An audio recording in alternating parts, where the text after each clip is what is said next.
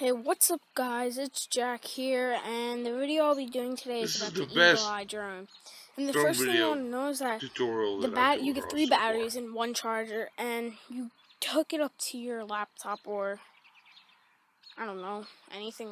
He actually got me started. The battery lasts, if you charge it for 1 hour, it lasts about 15 minutes. If you charge it for 2 hours, it lasts about 30 minutes. So let's get to flying. And also, when you turn it on, you turn on the drone first, and then the remote. And when you're turning it off, you turn the remote off. So there's a procedure. You have to turn the drone on first. You have to turn first on, second off. I mean, first on, second off. So that means like drone on first. So those little planes, you have to like turn them. This is the Eagle Eye drone.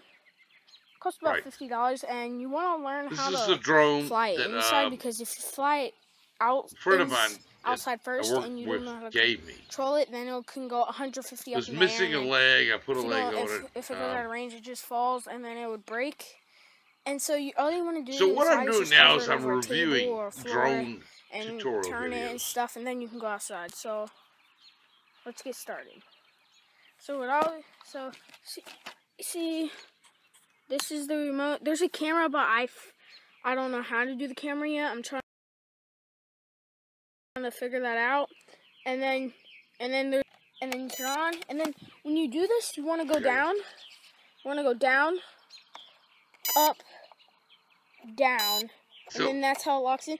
And when you want to start it, drone planes. You push the left lever is the it's down is less power. Up is more power. Hold up. And the right lever is, these tilt two forward, down backwards, diagonally left and right. in like this, and then I'll start it. So you have to bring both levers in diagonally. How to fly? Oh, sorry. Lower right, lower left. You have to do it like this. You see that? And that turns the drone on. So what we'll be doing first. Hold up. So I've flown one of these things, and this drone that he gave me, I'm still trying to find a Wi-Fi. So of course he crashed it. And that's fine. Guys, that's what happens. It's out of battery, so yeah, that's technically these drones fly. You need to learn before you. They really don't fly that long. What 15 you need minutes. To do, you probably want to look into some videos. I know this is one video, but I'll come out with a video. Guy, you're one of the only ones making some of these videos, so that's why Bobby Dogstone is reviewing the battery's out, and when it's out, it'll be blinking like that. Yeah. And then what's good about this drone is if it's out of battery and you're flying it, then it will just auto hover down to the ground. It won't plummet. It won't do anything except this is a guy. Down, and I mean, he's young. He's learning how to fly the drones, and catch you on the flip. Get you on the flip, baby. All right, these guys are gonna teach somebody to fly a drone in one day. Welcome to Rotor Riot. I'm Joshua Bardwell. This is Ladrib. We are going to teach someone to fly a drone. We're watching one day. Never touched the sticks. He's never touched the sticks. To full on rip. Can it be done? Let's meet our prospective pilot.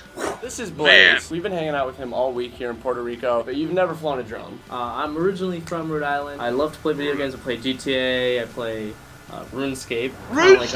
Oh shit! On. I feel like Rhode Island. Playing a virtual reality game. This guy's American. Got a lesson plan kind of put together. I do. What do you think is the best path to get someone flying in one day? Number one, I think everybody should start learning in the simulator. When you start learning to fly, simulator. What? A lot. All those crashes just can happen in the simulator. Just get a fucking plastic drone to fucking zero consequences. Then we're gonna put you on the tiny whoop because take it out of the fucking park. Anyway, I want to pause here.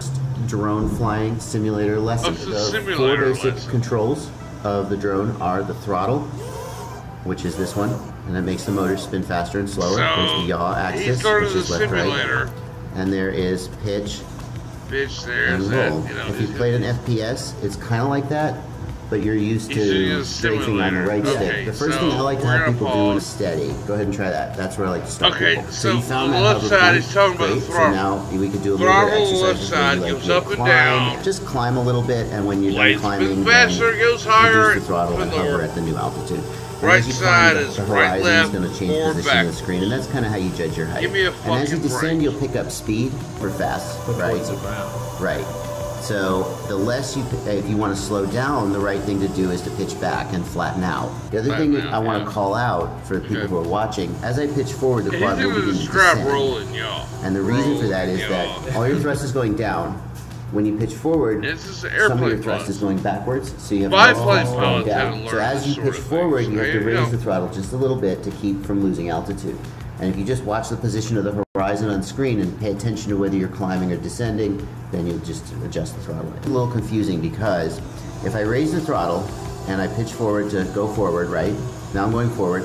If I then want to turn and I roll, you see I'm sliding to the side, but I haven't actually turned. Yeah. Okay? Now, if I raise the throttle, so now I'm going forward, and I yaw, I've turned the quad, but I haven't actually changed the direction I'm going. So in order to turn, you have to do both of those things. And what I like to tell people to do is, and I think you're going to get this real quickly, because you almost got it just by fiddling around. As you turn, you're going to roll and then yaw to point the new direction. And what I want you to see is... that's what's different from a video game. Usually it's only one button. Yeah. As I roll, the horizon tilts, and as I yaw, it flattens back out again.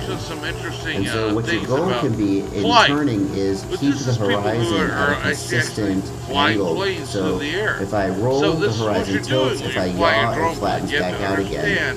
And by adding both roll and yaw together, just a little pitch forward. Don't go too fast. I see a little higher. So sure, absolutely. So that's plenty. That's plenty. Now add a little roll. You're adding yaw. Roll is going to be right there. You go. Oh, okay. Now you got it. So add a little yaw.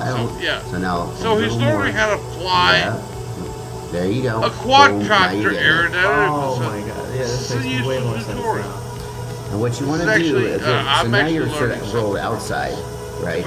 As you're going to turn to the right, the horizon should kind of be like this and stay at a consistent angle. You're doing great. You're starting to get it. I can already see you starting to get it.